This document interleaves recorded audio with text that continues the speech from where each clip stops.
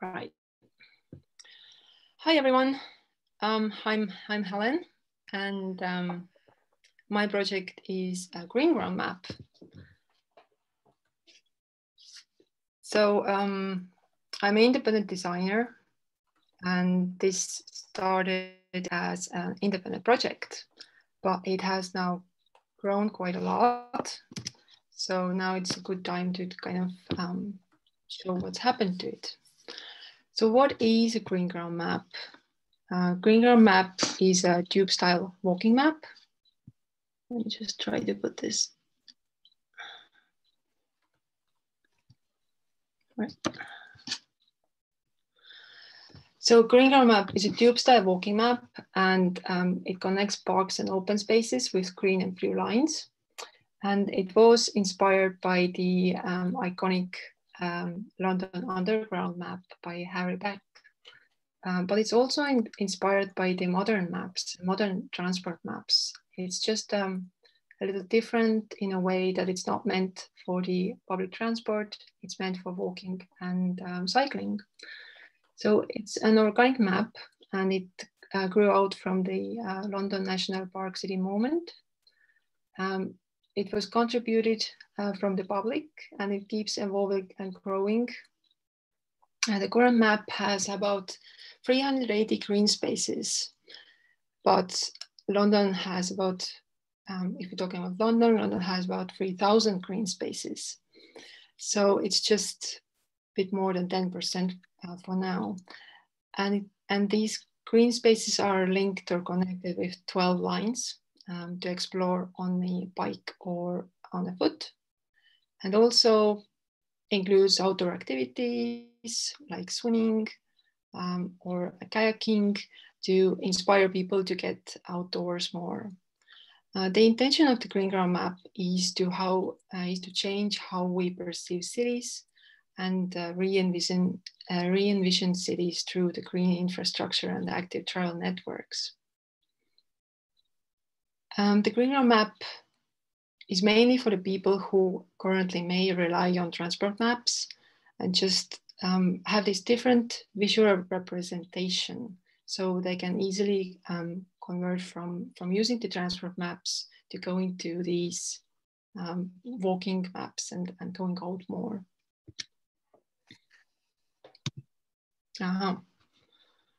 So at first, the first map was quite small. It only had about 60 parks. And the idea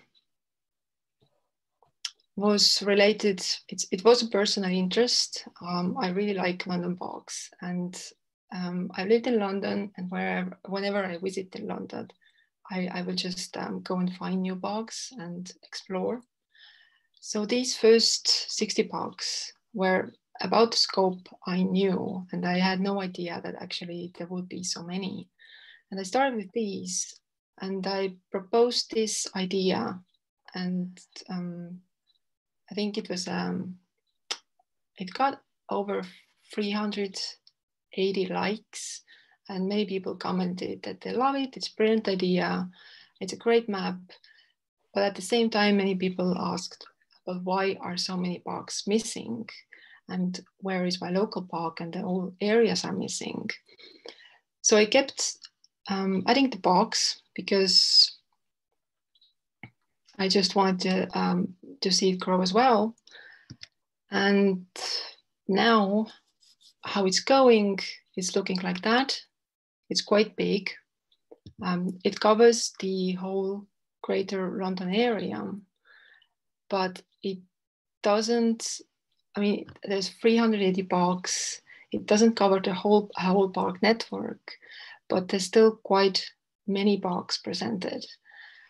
It's quite organic map in a way that it does include some of the recognized walking trails.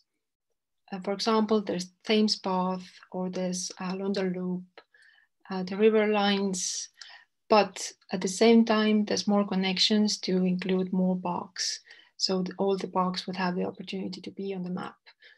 And I found that growing it organically helps to communicate with people. So lots of people will actually get in touch and say, we want to include our blog, or would you improve this connection? So it's a great way to also get feedback. It's been quite popular. It has had about 55,000 downloads on my website. I've sold about 750 paper maps. So these are they're quite small maps, but they include they include the map and they include the bark index as well. And about 50 meters of posters. I do also do posters, so people have bought as many posters already.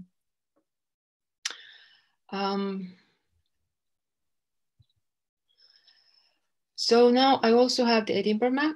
So this is the second map. Edinburgh was easier city to work with because it's smaller. It has about, right now this map has about 220 parks and open spaces, but there's more obviously, so there's a scope to grow. I'm planning to do 8 more cities on 2021. And I also plan to expand the London map now in February and in March. I'm aiming to grow it to about 600 parks and include a couple of more lines.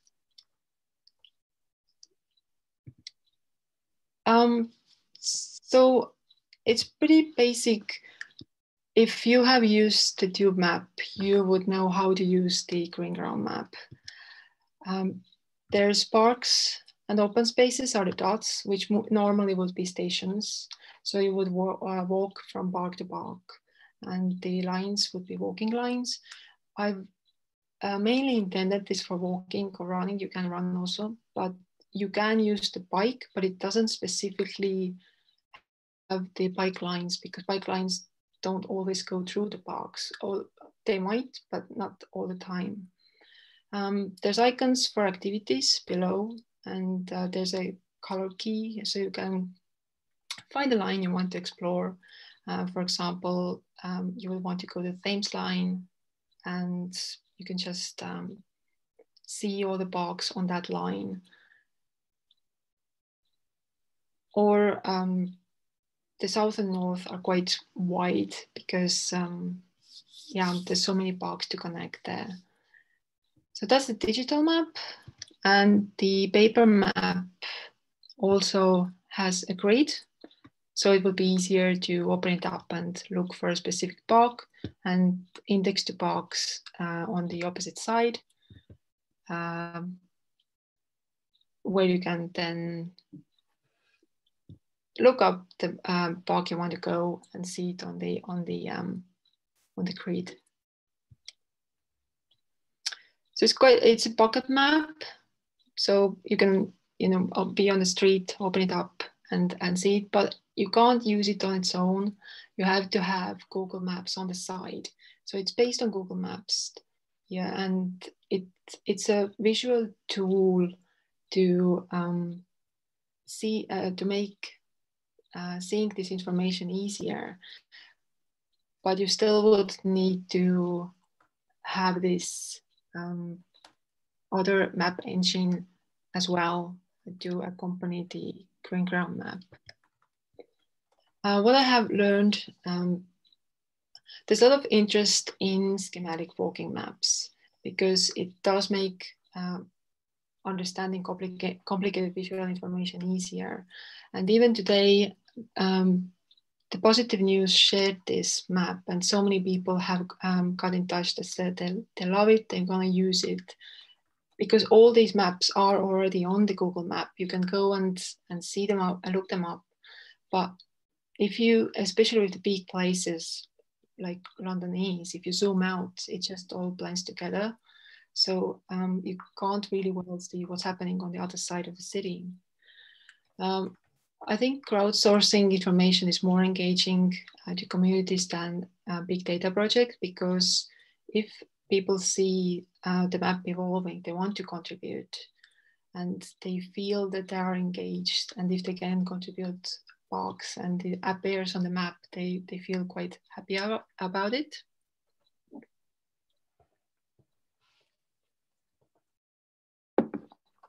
Social media is a great way to reach out to people. Also having a two-sided conversation, I find is very important with that kind of project, because if you just put something out there and you don't wait the feedback, it can get quite lonely. But I really like that people are giving feedback, and some people are critical, and that's okay, because it's not perfect, but it's you can learn from what people say and make it stronger. A good map prototype can already make a product. You don't have to wait until it's polished to put it out there. And I wasn't ready to put my map out there, but I had to, because as many creative people in spring, when COVID started, I didn't really have many projects. So it was it pushed me to put it out there and just see what happened. And it had quite a slow start, but it really picked up in September, because more people wanted to go out and explore this box. Keeping project flexible and open to new ideas makes it stronger, which I already said. So if you keep open to different ideas, you don't have to take everything aboard, but you can still, if you listen, there might be ideas that you can use, and it just some things just click and they fit with the project. So I think it's good to stay focused, but also take aboard a good advice, because it's rarely offered. Stuffing and labeling envelopes takes a lot of time, because this is what I've been doing, and now with the paper maps. And because as a graphic designer, I usually was a digital designer, so I really didn't have this experience before, and now I know that this is a full-time job.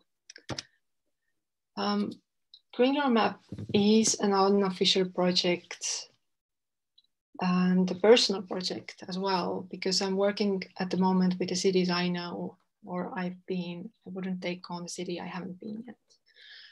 But it would be great if it would be recognized and promoted as official platform to connect box with the people and the box with each other, because it's a big network and it kind of helps to see where you are in this, if you're a little box as well, and where you are in the network. Collaboration with organizations such as Ramblers, who are walkers and who have been doing this long distance walking for a while. It would help to improve the map and make it widely available. Expand the project to the other cities, work together with other cities to promote and implement these maps. Find the resources and partnerships to grow it into an app, which I think would be quite popular. And I think the best thing would be achieve this through crowdfunding to keep this project still independent. And I always keep one version of the map free, so everybody can have a look before they decide if they want to buy it. And about 1% of people buy it right now. But this open version is available for everyone, and I think it always should be free, and it should be reachable by a wider range of people. And that's it. So it's hashtag Greenground Map and my contacts, and yeah, this is how the poster looks. So thank you. Thanks a lot, Helen. That's great. I've got a couple of questions come through for you. So somebody asked, is the Greenground map roughly to scale? Well, it's based on Google Map. So it's pretty much, well, it is scale in a way that I do change the locations of the box a little to fit the lines. So it's not, there is a, and yeah.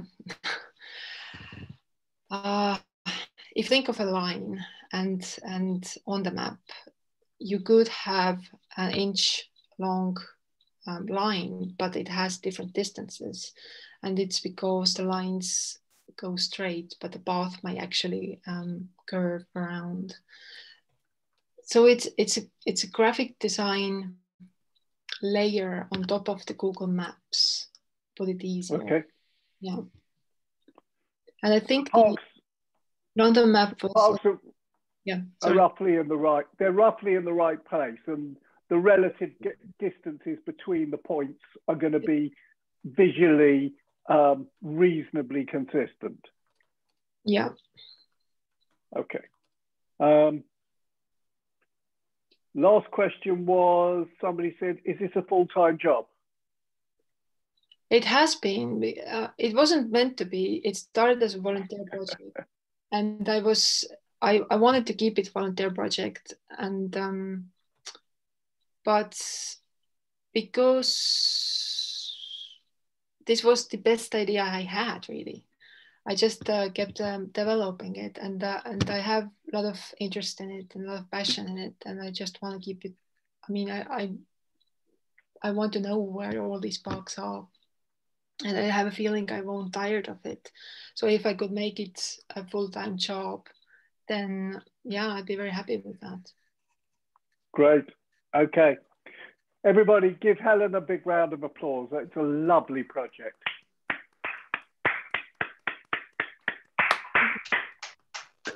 And Ed, back to you. Thanks very much, Stephen.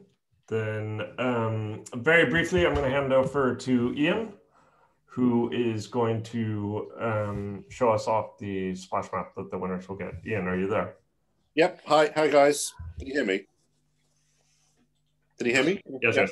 Yeah, it's a bit dark. So here on my hand, so normally my colleague does this. I have a splash map, so a fabric map that we print cartographic products onto, which is very durable, great for the outdoors, once everybody's allowed outside again, of course. So the idea is that the winner of whoever's voted for on here, I don't know if I'm leading the voting. So. No, we're doing it on Twitter. Yeah, you jumped it late. It's the poll is now up on Twitter. There's a super long thread about this evening, so please vote in there on Twitter. Yeah, so the winner of that will receive one of these.